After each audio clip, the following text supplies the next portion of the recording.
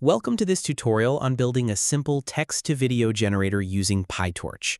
We begin by encoding the text input with an LSTM network, where the text data is represented as a sequence of word embeddings in the shape of batch, sequence, and embedding dimensions.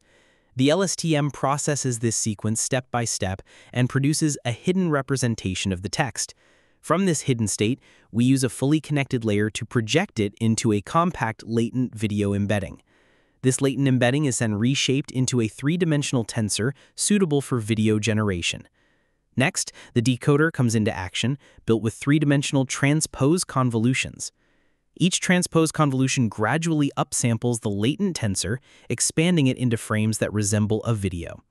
Finally, a sigmoid activation is applied to normalize the pixel values between 0 and 1, ensuring smooth and valid output frames.